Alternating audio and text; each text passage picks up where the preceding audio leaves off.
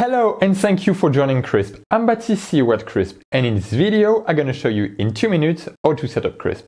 Let's get down to it.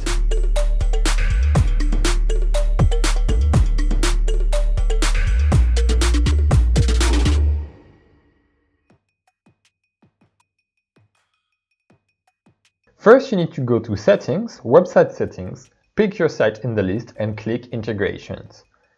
We're going to click on HTML and then we copy the code. Now we open a text editor with our website and then we paste our code into the head section. As you can see, Crisp is now working on our website. We also have plugins for CMS such as WordPress, Shopify and PrestaShop. If you still don't know how to install Crisp on your site, check your mailbox and forward this email to a colleague.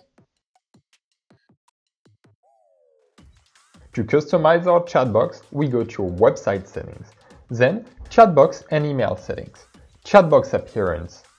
Now we can, for instance, change the chatbox color to red. We can also, for instance, change the chatbox language to German.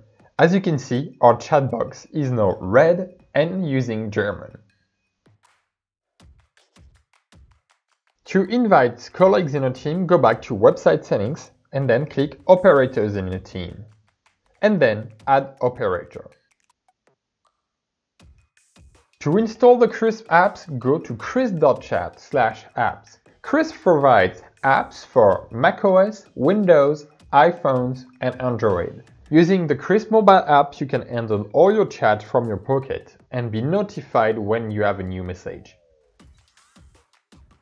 Crisp provides integrations for other messaging channels, such as Facebook Messenger, Twitter, Telegram, SMSs, and even email. To install all the messaging channels, just go to Plugins and then Messaging.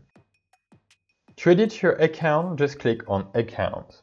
From there, you can update your first name, your last name, and also upload a custom avatar.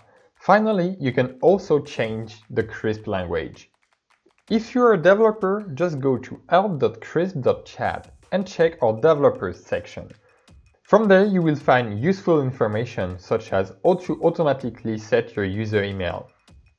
I hope you enjoyed watching this video tutorial. Don't hesitate to contact us on crisp.chat if you have any issue. Thanks!